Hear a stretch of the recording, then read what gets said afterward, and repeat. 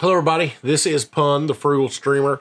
You know, when Streamdeck came out from Elgato about 2 years ago, a lot of people were really excited about what it did for them. It gives a live streamer a lot of flexibility with the ability to change scenes, do sound drops right on the fly without having to go into your PC and, you know, stopping your game, whatnot, especially if you're streaming off of a single PC. But a lot of streamers have you know, bought the Streamdeck because of the functionality and flexibility it gives for them. But the problem is for a lot of people is the price. It's a lot of money. Right now it's $150. Typically, you know, on Amazon, it flexes, you know, varies a little bit with price. But when it first came out, it was $200, and that was a lot of money to put up, especially for newer, younger streamers, smaller streamers that really don't have a lot of revenue flowing in to their live stream. So when I saw it, I was like, man, it would be great if somebody were to build an app that gave the same kind of functionality. Well, today I'm here to introduce you to that app. It's been 2 years now, and somebody has come up with an application that does work a lot like Streamdeck, and it gives you the functionality and the flexibility that Streamdeck gives you, but at a much cheaper price. And when I say cheap, it's actually free to use with limited capability. Full capability, it does cost you some money, but it's only $10.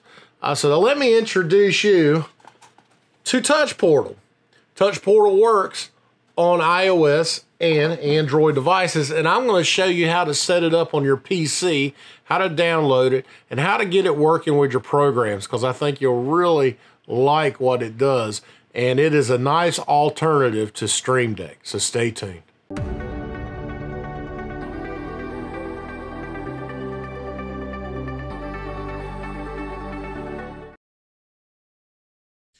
All right, so to get started with Touch Portal, you need to go to their website. So touch-portal.com will get you there, and you can see all the different information they have on the website, including the features. And down at the bottom is where you go to the download links for the various operating systems. You can see also the Android iOS app. You can go to the Play Store or to the Apple Store to download the application on your mobile device. So here I have the Windows version I've downloaded before. I'm going to download this now. So it's an executable file, so it's easy to do. Just run the executable and it should install no problem. All right. And also, while you're doing that, go ahead and go over to obsproject.com. Okay. Go to their forums, and I'll provide the link in the description for this so you can go straight there. But the OBS WebSocket plugin will need to be installed to have OBS Studio integration with Touch Portal. Okay, so it's easy to install. Click on it. Go to the download link right here. Okay, and this is a link I'll actually provide to send you straight here, so you don't have to worry about all this. But you're going to want to download the Windows installer. Okay, so go ahead and download that. And this is, again, it's an executable, run through the wizard, install it, and you should then be able to connect with OBS Studio, okay, which is really nice for Touch Portal because it has the all your main features for OBS built right into it now. All right, so this is the main UI for Touch Portal on the desktop, and so this is pretty easy to understand. It's set up a lot like the buttons that you would use in the configuration that you would have it on your mobile device. You can go to the top here and you can program how many columns and rows you want to have on your display. You can also change the orientation by clicking on the little mobile icon there. And then this actually displays all of your pages that you have. Here I have 5 pages made, and we'll talk about a specific TFS scene collection here. I'll talk about that toward the end of the video. I think it'll be important for people to understand what's going on with that. And then, you know, I have a sound drops page. I have a test page that I was just using to make random buttons. And then I have one specific for voice changers that I use with Voice Mod. Okay. So it's pretty neat. All right. So, and you can just click the new button. You can make a new page, or you can manage the pages that you have by exporting, importing, or deleting or renaming them as necessary. So this main page here has OBS Studio specific command buttons. Okay. So I have a couple different scenes here that I have built. I have a start stream, stop stream. So it's pretty easy to set up, and all the buttons work basically the same. So the UI is the same for all the buttons. You can name the button whatever you want to name it. You can either download your own file or upload it to this program, or you can do an icon that has pre-installed different icons that you can select. You can see here all kinds of different little ones there. For instance, I downloaded the OBS Studio logo from the internet, and then that's what I'm using here. Also, you can do background colors. Here I have this purple color. You can do any of the pre-selected colors that it has here on this palette, or you can go to custom color. And if you say, for instance, you have a specific branded color that you use for your branding, your logos and all that, and you know the hex code, then you can just type the hex code in, and now you can brand your buttons on Touch Portal to match your color schemes for all of your logos and stuff, which is nice. Same thing goes for your font, the same deal. Okay. Also, you can orient your font to, in relation to the logo, and you see it works around the logo or on top of the logo, which is nice. You can also make the logo to full size if you want to do that. It's pretty easy. And down here is your actions area where you can actually go and set up what you want this button to do. So here I have the scene selection. Let me go ahead and delete that, and I will go ahead and hit the plus button, and this will show you everything that you can do within the program. And here I have OBS, and you see it has another list of options here, and this is pretty much anything you'd really want to do inside of OBS Studio. So I'm going to select scene selection here, and then you can see all of the scenes that I currently have set up inside of OBS Studio. So this will be the game desktop that I will select here, and now that is set up, and you just save it, and now your button is ready to go. This works for any of these buttons that I have set up here. You can see that's the intermission scene that I have set up. This is the Stream PC desktop, which is what I'm showing you right now. And then of course, stop stream, start stream, stop stream. I can say that's like a tongue twister. And you can set up record and stop record too. Now down here at the bottom, these buttons are go-to pages. So what I've done is I've set up go-to page for all the other pages that I have. And on each of those pages, I have links to hop in between any of the other pages I want to go to.